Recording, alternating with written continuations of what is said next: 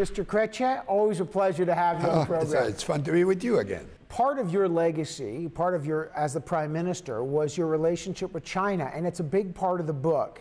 And you're critical about how Canada handled the two Michaels situation. You write a lot about it, that Chrystia Freeland hasn't read the Canada extradition laws, and you said that the Trudeau government made a mistake, that they thought it was a legal situation, and you were giving advice that it was a political situation. Did Canada mishandle that situation? You know, it's difficult to blame only the Canadian government. But when Trump, a few days after Madame Wong was detained, he said, if they solve it, you know, well, if we have a deal on trade, we'll stop. So that's just a sign that had nothing to do with the law. It was, for him, in his mind, it was a business deal. It was a card that he was playing in his negotiation with the Chinese. And we paid the price. But Mr. Chretien, the Trudeau government's view on this was they rejected your advice because they said your advice would reward hostage diplomacy. And wouldn't it? You know, it's always very complicated. We were the victim of the government of America. Yes, United States forced us, and the government decided to go along with it because they thought that they had no choice. I thought they had a choice. But, you know, they decide. For me, I gave my advice, and I do that. I did all my life. I spoke up my mind.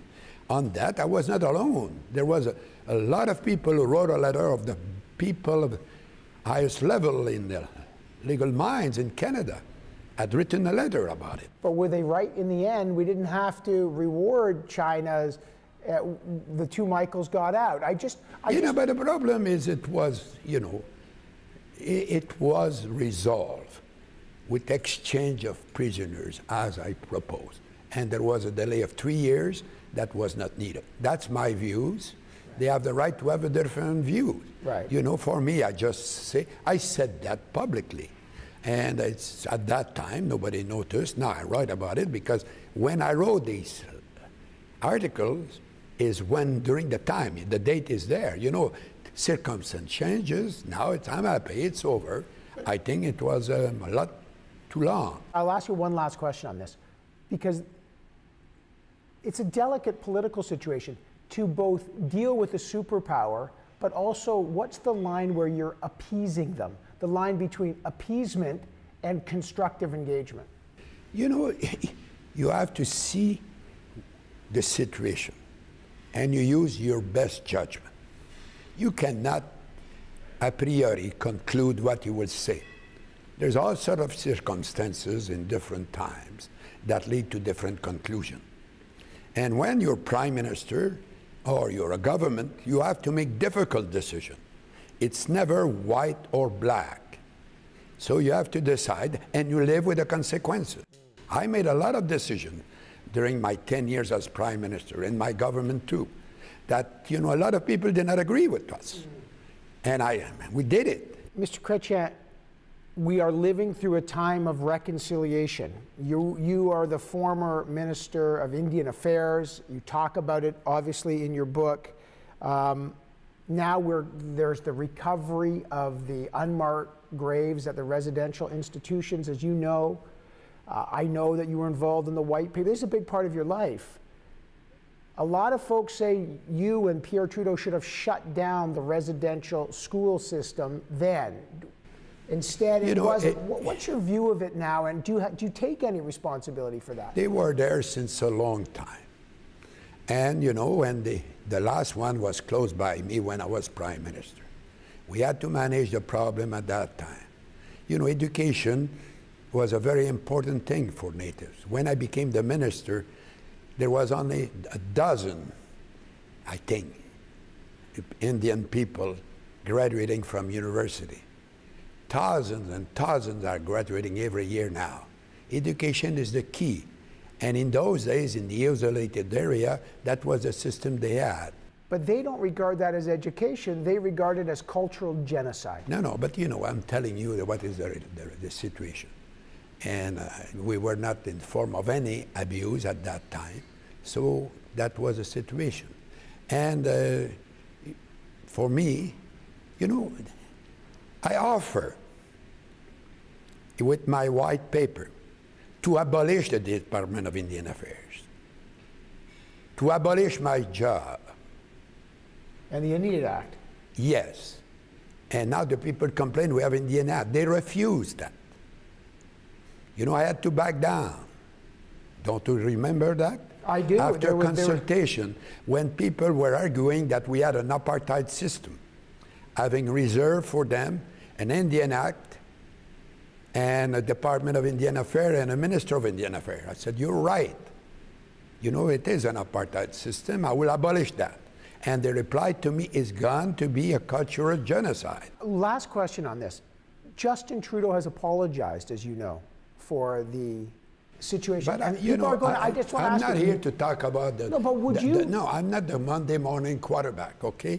And I'm not the moderator. Ask me a question about... Well, I wonder, because you, just quickly, but has you been asked to apologize for any role in that? Not that I remember. And would you apologize? You know, don't ask me. I didn't... It was not a problem. I were asked other things, but not by the natives on that. My preoccupation was not solving the problem of the past. It's nothing I can do. It was to build the future. And at that time, that was my concentration. Mr. Chretien, this country has come through the pandemic, and we are in a financial situation that is unprecedented. When you became the Prime Minister, you also We were in a mess, and we got out of it. What advice does this, what do we learn from your time when we're in the same situation financially? Every country of the world faces this very difficult problem. And you know, how they will manage it, it's not my problem, because it's completely different. But we will have to face it. The reality will hit and we'll face it. But they had no other choice. The Brits have done the same thing, the Americans, the French, the German, and how they will get out of it, it's all a thing that we did not believe. You remember the Socrates were proposing to create money. Yes. You know, the Socrates of Real Cawet. I had to fight it. Now it's what we're doing. We're printing money like crazy. Are you worried about that? Yes. Why?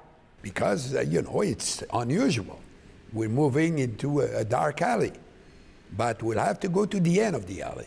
Is it necessary to do it? They call it, you know, the printing money or quantitative easing, all these bank terms, as you know, as a former Minister of Finance. Are you worried about the inflation, the cost of doing this? Because there's a lot of folks that say, if we don't do it, we're toast. You know, they had no choice. But they knew that there would be difficult circumstances coming.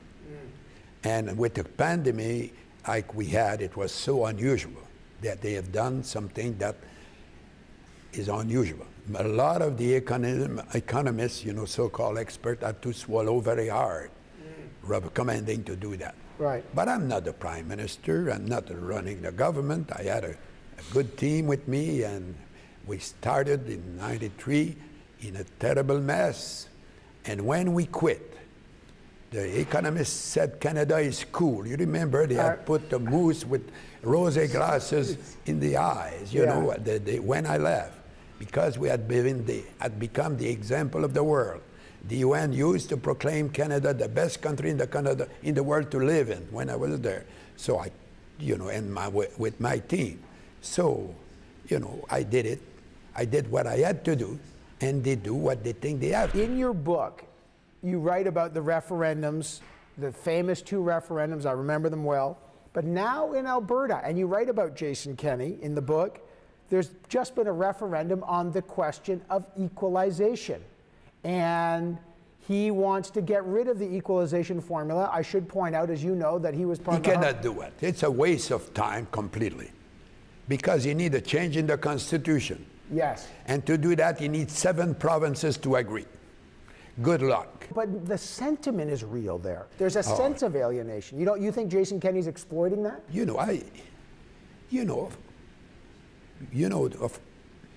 When you're in Alberta, you know, it is almost a culture of complaining. I was there, but I would talk frankly with them. I had 5 members of parliament elected in Alberta, Yeah. you know, better than anybody else for 3 elections. And, you know, but they are not the one complaining.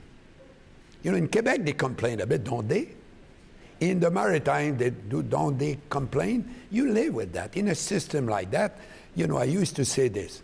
If you're a mayor, you have a problem, what do? You blame the provincial government.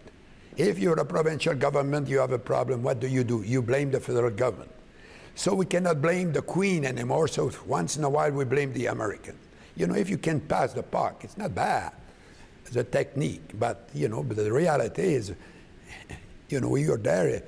For me, the best thing to do is to put the puck in the net.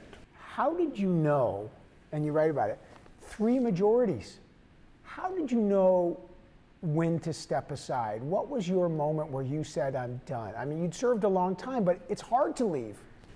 You know, I had decided at the beginning I was to be there only for 2 terms. Yes. The proof of that is after my second election, I started to build my house on the Lac des Pilles in 1998. So it's because I was to leave the politics in 2001. And, you know, and as you read in the book, Aline got a bit unhappy and she said 4 more years and she got a standing ovation from the staff and including myself, and I ran a 3rd time. Why I wanted to quit? Because you have to know when to quit. But circumstances sometimes force you to stay. For me, you know, we felt that I had to stay there.